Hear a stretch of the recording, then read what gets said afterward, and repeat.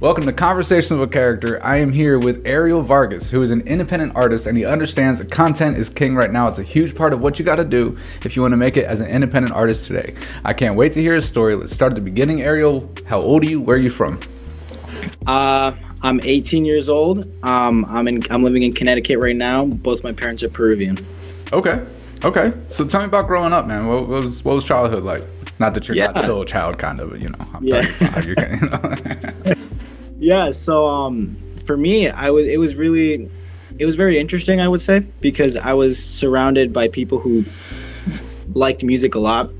Like, for example, my brother, he went to LA Film School for music, and I'd always hear his guitar in this very room, actually, that's now my little studio. I'd always hear him playing guitar, and I think that's kind of what called me to want to do music, because it was always surrounded me. Like, Huayno is a very popular Peruvian genre. That also, just being surrounded by a bunch of that was really, I think, kind of paved the road. For sure, man. When did you start making music? I started making music I think I was like about 10 years old when I picked up my first guitar when I was in like 5th grade. How do your parents feel about you guys kind of going that artistic route? Yeah, no, they're really supportive. I'm really, really thankful that they are, truly. Man, so, the song that you're really pushing right now, the Not Sorry song, that's in my head, by the way. It's been in my head all day long, knowing I was going to interview, like, not sorry for feeling myself now. But, tell me about the journey of that song, because, you've been posting a lot about it. It's a really great song. It stands a good chance of blowing up, man. So tell me about that song. Yeah, I appreciate you on that. So for me, I had the title Not Sorry, and I had the instrumental made for the most part, and I really wanted to keep that title because I was like, dude, this title sounds sick. and I just didn't know what to write about. And so then I was like, okay, I don't know what to write about that's going on in my life. How about I write about something from someone else's perspective? And every time I thought of Not Sorry, the first thing that popped into my head is something about someone being unapologetic, something you're not sorry for. And I've always heard songs that push the message about being yourself, like be yourself, be your authentic self. And I was like, okay, these like topics kind of, align with each other. And that's when I realized I wanted to write the song about being yourself, but in a way that wasn't cheesy, because I didn't want it to come off. Be yourself. yeah, like that. And that's how I came up with that chorus. And that whole idea, it's about being yourself being your authentic self unapologetically. And I wrote it from a perspective of a relationship, as if someone was just in a relationship realizing, oh, I need to stop changing who I am for somebody. That's kind of what the song is written from. That's interesting, though, because, a lot of independent artists really don't even make songs about their real life. A lot of it's just kind of mimicking what other artists do. So that was a really cool approach to take. How many other songs do you have on streaming platforms right now? Right now, I have Not Sorry, and I have one other one that's called Hope. Tell me about that one. Yeah, so that song, it was my first release back in November 4th of 2022. And I really wanted my first song to kind of be This Is Me. And so I wrote it about the journey that I've had about coming to my faith. And that just kind of really, like I said, I wanted the song to be This Is Me. This is who I am. And that's kind of what the song speaks about. It's about how I was very lost, and then I came to faith, came to Christianity, and I was like, I have hope. That's the title of the song. Okay. And that's where I found hope. And that's what, like I said, I wanted that to be kind of my first song. But starting with Not Sorry and all my future releases, I kind of want them to be very anyone can listen to them kind of song. Okay. Very universal. What made you end up going into Christianity? Yeah, so for me, I was in, I'll get a little personal. I was in like a very dark space during COVID. And it was like, and I think a lot of people were in a very dark space. I was getting very anxious, very, very like sad and all that. For a guy your age, man, it totally fucked up high school. Oh, 100%. 100%. Like, literally, I was. you got no, you didn't get to do any of the traditional things, man. Your whole high school career is different. Right, and it really didn't stop affecting my high school career until like my senior year. Even then, it was still like a little. Absolutely. Absolutely, man. So what took you so long to start recording? Like you picked up the guitar at 10 years old, and then you just put your first song out last year. So what was that journey like? Like how'd you end up doing the vocals and everything? So for me, my journey was, I've always wanted to sing, but I've always been like too scared. I've always been like too shy to really start doing it. And I really started getting into the groove of things when I was about to go into high school. Like when I was in 8th grade, that's when I was kind of like, okay, I want to break out of this shell and I want to do this, so I'm just going to do it. And so that's when I started singing. I started recording little covers in this room with my old microphone. I wonder if I have it around here somewhere. I started recording covers on that, and they were terribly recorded. I listen back to them sometimes. I'm like, I thought I was onto something. But that's really how it started. It started down here, me singing a bunch of Louis Capaldi songs, singing a bunch of Justin Bieber songs, because I was a heavy believer when I was in like I was all about that. All about that. That's cool, man, and that's a good way to learn, though. So what made you branch off from covers and start doing your own thing? Yeah, so I really got inspired by Charlie Puth.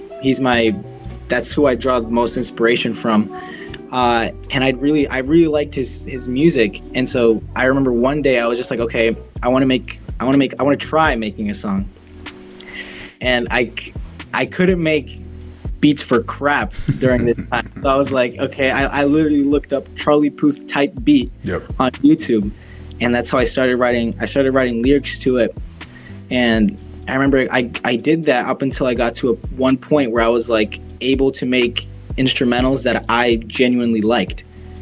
And when I got to that point, that's when I kind of started putting two and two together. Okay, I have confidence in my ability to write lyrics and melodies now. Now let me kind of put that together with the instrumental ability. You're working with Sanko? I'm sorry? Sanko Corleone, are you working with him? No. No, okay, I thought it was the one who connected me with you. So you learn, what program are you using to make the beats? I'm using Logic. Okay, man, that's a big thing, and the beat is cool for that Not Sorry song, bro. That beat is real catchy, bro. I appreciate that. What do you consider your biggest accomplishments? Oof, my biggest accomplishments. I think definitely getting Hope is currently at a little over 3K streams on Spotify, so I'm definitely proud of that. I'm also just very proud of being in college right now, because it's like such a good opportunity. What are you in there for? What are you going to school for? I'm going to school for music production and technology. Where? University of Hartford. Hell yeah, bro. Hell yeah. It's a 4-year degree you're going for? Yeah. Yeah? What do you hope to do with that? I want to be able to make music for myself, but I also want to be able to make music for others, because I know what it's like to kind of feel encapsulated or feel limited by the technology that's in front of you, because it's just I get it. It can be scary. It can be kind of like very daunting when you're an artist. And I know a lot of artists, I think nowadays more artists are starting to learn how to produce, how that whole technology thing works. But even just to help the singer, just the instrumentalist, being able to record stuff professionally, that is definitely something I want to do. How'd you learn? I learned on GarageBand. I was just experimenting. I was like, okay, I want to try this. I tried recreating instrumentals. That was a big thing. I tried recreating them, get them as close as I possibly can, fiddle around with all the plugins there. What does this do? What's a chorus thing? What's this flanger thing? Playing around with literally everything. What kind of reception does your music get from your friends? They love it, honestly. And I tell them, dude, like be real with me. If I wasn't your friend, would you still say the same thing? A lot of them say yeah. I'm not a lot. Everyone says yeah, but like I've asked a few people who aren't necessarily in, like, I'm not friends with per se. They dig it too, so I definitely gonna keep improving, but I think I'm in a good spot. That's a cool thing though, because back in my day, no one recorded their own music. I mean, we didn't have the technology, we didn't have the program. You know, it wasn't nearly as readily available. But the people who did, really, everybody gave them shit for making music. You know, it was a much meaner thing, much meaner reception that music got back in the day. Yeah. This content that you make, I mean, you know, you grew up in the world of social media for sure. Did you ever make content before you made music? Yes. I used to make, oh, this is gonna bring me back. I used to be so fond of gaming videos, Lego reviews. I used to have a YouTube channel. I used to have this YouTube channel called Ariel Master of Lego, kind of playing off of the whole Ninjago Masters of Spinjitzu show. Okay. And I don't know if you can see it. This whole shelf is filled with Ninjago stuff. I have a whole shelf right here. I see the Spider-Man thing up there. I got it. And I have a mask right there. It's like a lot. That's cool, bro. I mean, did you keep the same account when you started making music and making the content? No, I wish I did though, because there are times where I'm like, I wish I could look back on those videos and just kind of see them just for giggles and stuff, because I used to make reaction videos as well to like Jacob Sartorius videos. Like I used to make a whole bunch of junk on there that I wish I could just look back on. How have you seen the progress with the content that you made? You know, your following and everything like that. How has that been going? It's been going pretty good.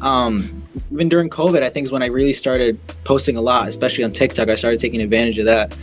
I started posting a bunch of videos with the little darky sound, like the ha ha ha ha ha ha ha, with that, because that was popping during that time. And so I was like, okay, let me just take the ha ha ha and just put a different sound effect on it.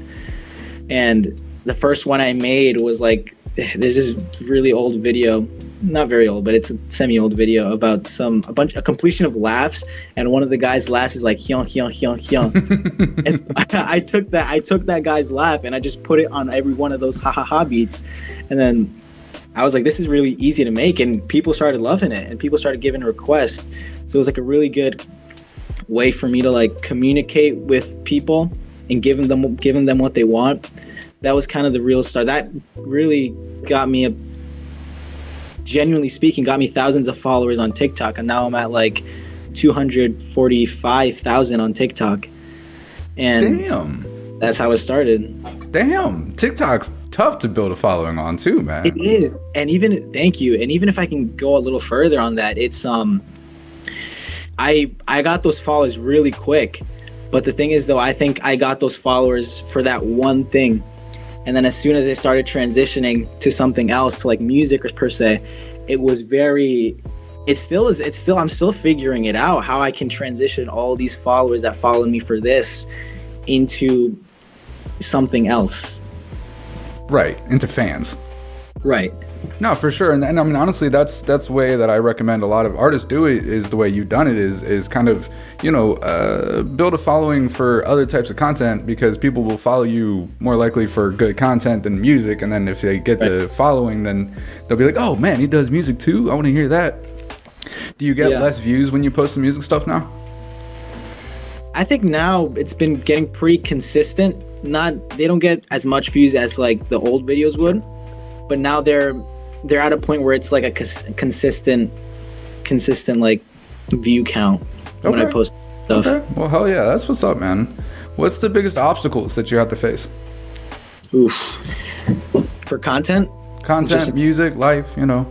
Yeah, I think for me, it's just getting over that perfectionism. Because for me, like not even just with music. Every time I'm like, with photography, whenever I'm doing a photo shoot, I'm like, this doesn't look good. No, take that one again. No.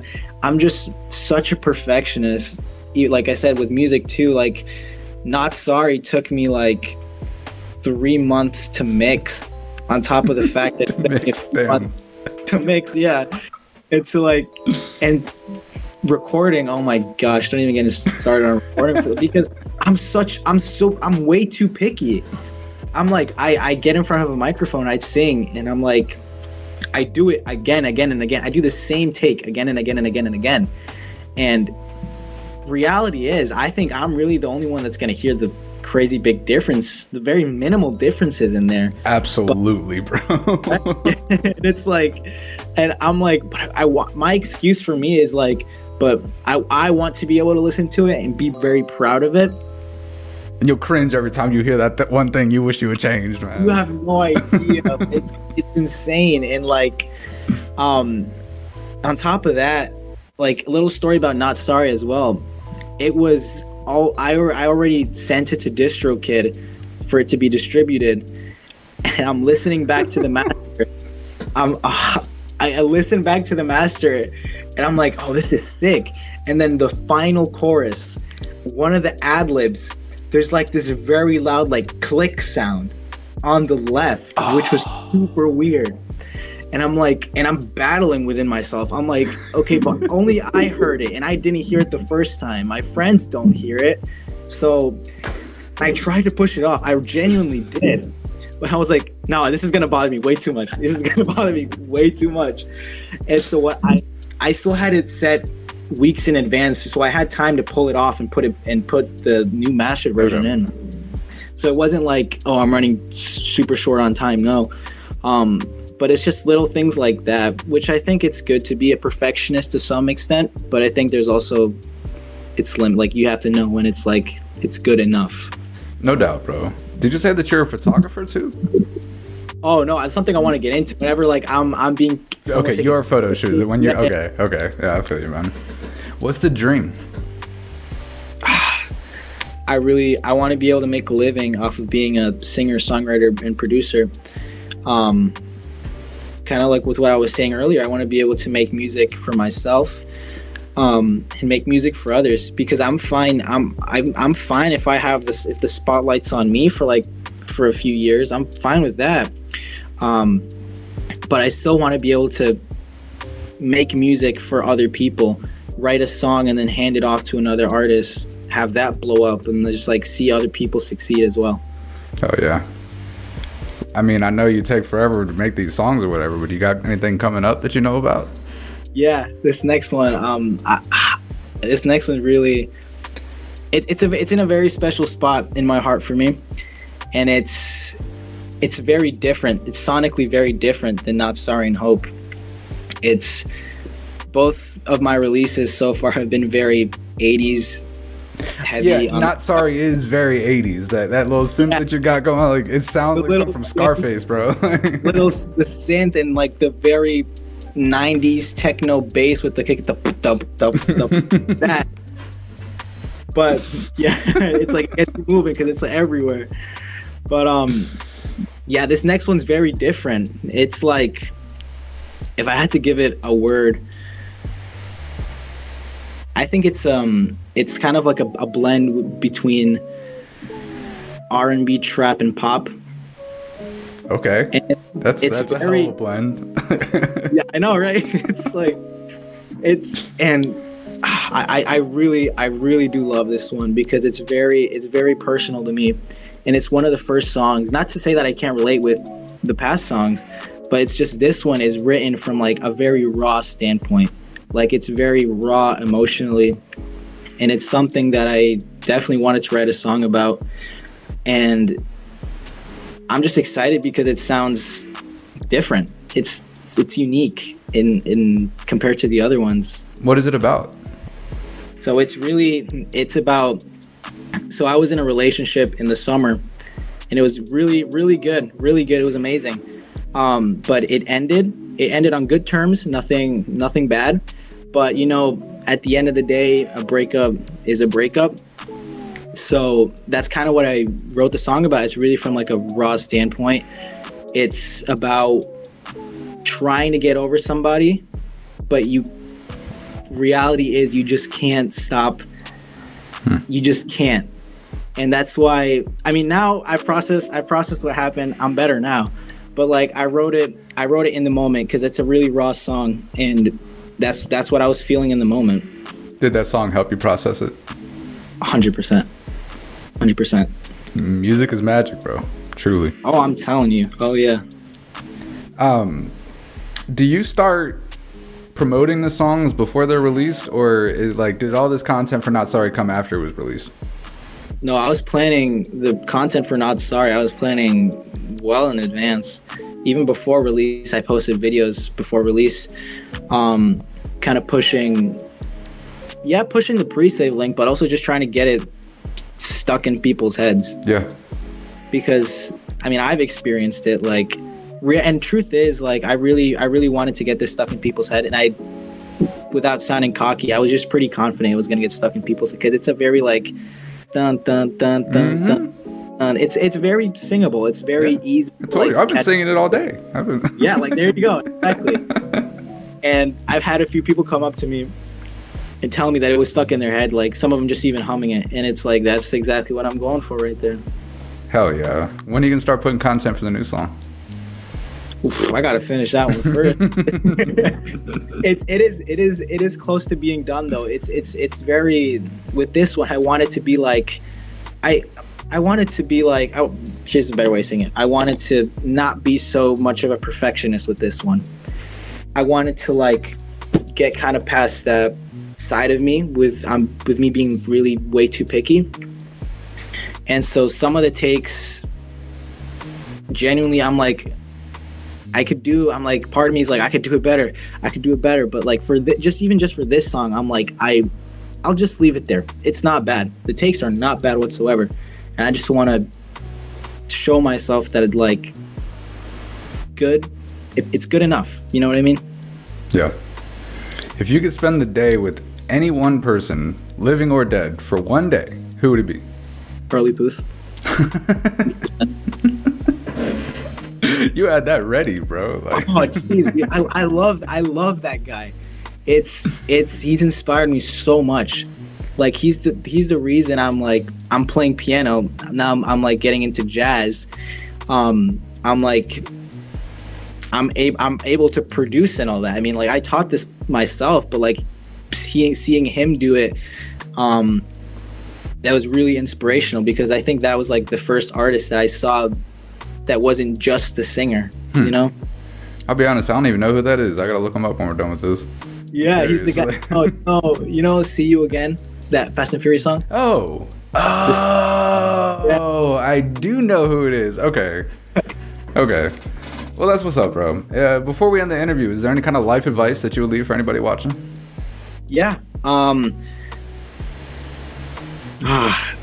You got me thinking. I definitely have something to say, though. Don't be hard on yourself. Don't be hard on yourself. And that's something I've had to experience myself. Know when to say, because there are definitely times where you gotta like look yourself in the mirror and be like, okay, you kind of gotta step it up. You gotta do better. But then there's also some times where you gotta like, you know, cut yourself some slack. You know, don't beat yourself up. Absolutely, bro. Absolutely. Man, I appreciate your time. I can't wait to see what you accomplish, bro. Like, I know when I was like, I don't know, when I see you, some of you young artists, and they, you know, like you're looking at the game the right way. Like, I know that this is not the last I hear from you. I can't wait to see you go up, bro. For real. Thank you so much for your time. It's been a great conversational character with Ariel Vargas. Hit him up, follow him up, check his song out, bro. It is mad catchy, and no one's gonna hate that song. I'll see y'all next time. Peace up. The most prestigious network in the land, the Signature Series Network.